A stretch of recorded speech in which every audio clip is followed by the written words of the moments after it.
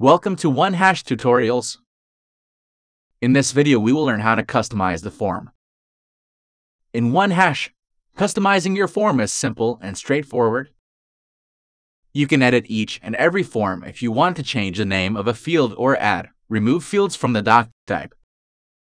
You can also modify the layout to suit your needs.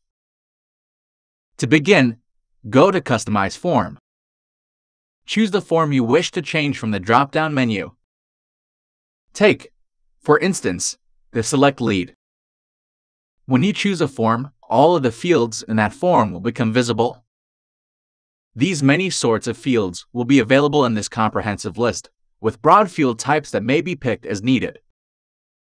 When you click Edit, you'll be sent to a comprehensive form with all of the information you need for that field. These fields can be made mandatory if necessary. You can label that field as having unique values if that is what you require. This field will be shown as a list if you select the List View option. When we click on the standard filter, it will display all of the filters that are present in the list view. If we click on Preview, then on the click of any link if you choose bold, it will appear bold on the list. If you check this option, this form will be shown on the Quick Entry form. If you wish to hide this field from the form, you may specify the conditions under which it should be shown. You may mark this field as hidden by checking the box. You can click on this box if you'd want to make it read-only. You can provide the condition here if you want this choice to be mandatory under specific circumstances. You can also specify whether or not this field is read only under specified circumstances. Just below the field is a description. It gives more information about the field property. Click this option if you want this description to display in print format.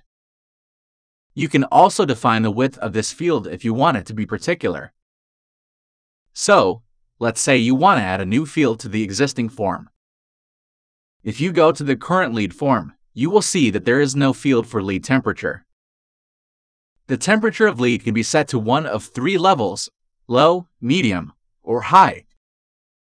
You may move directly to the customization by clicking on the three dots and then selecting Customize Form. The temperature can be added below any desired field. Let's say you want to put it below the email address. Then you'll select the option to enter it below. Select the label from the drop-down menu. Under the Options box, you may enter the options that need to be included in the type. It can be made required or displayed in a list view, depending on the user's desire. To save all of these changes, click Update. Custom fields will be highlighted after the upgrade. Reload the page to see the changes. A new field for lead temperature has been added. Select from the alternatives already inserted and save.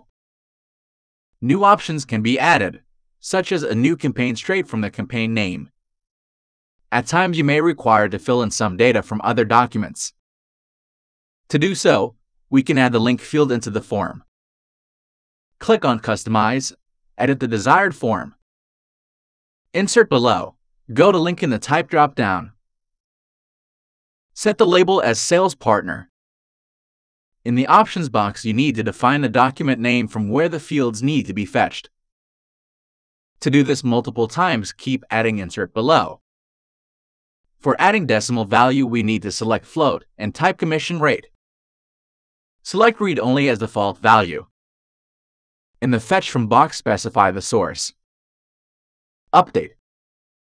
On selecting the Sales Partner, the commission rate will automatically be picked.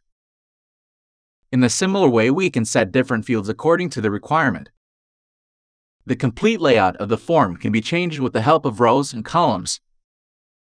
Column breaks and section breaks can be added according to the need, and our own form layout can be prepared. To know in detail, you can refer to help documentation and search for Customize Form. Here you can see all the different types of fields present in custom fields. Thank you.